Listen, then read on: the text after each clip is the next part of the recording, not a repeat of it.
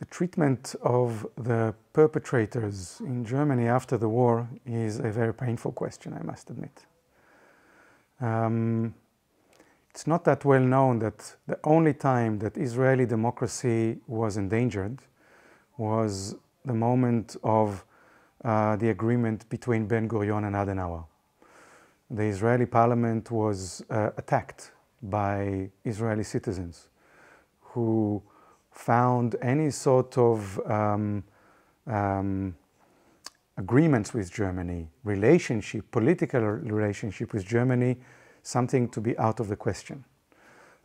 It's the only time that the Israeli democracy was really physically attacked. Ben-Gurion got a stone in his head. The Israeli Knesset was physically attacked.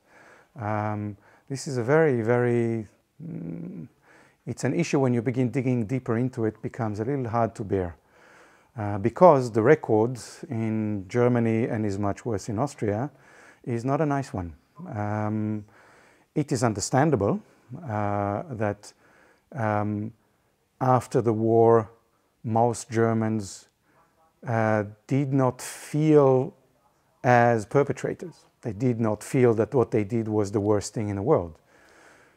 Most Germans were busy with being victims of what just happened, with being bombed, with having lived through such a horrific situation.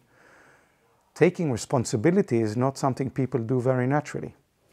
So the fact is that the absolute majority of perpetrators, murderers, people responsible for the massive deaths, most of them just became citizens of the BRD after the war.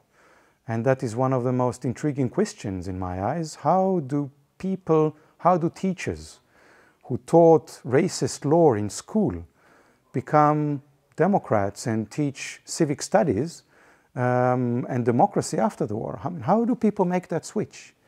That's, to me, a very intriguing question, but generally speaking, the record is a poor one because the German society was much more busy with integrating the soldiers, the perpetrators, the Wehrmacht soldiers, the SS people, all of them, the police battalions, integrating them into society, giving them jobs, having them be a part of the society. They did not see them as in any worse way than the soldiers of the Allies. In Israel, generally, people don't think about that too much, and the fact that Germany today is still interested in putting these people on trial is something people hold in a high respect.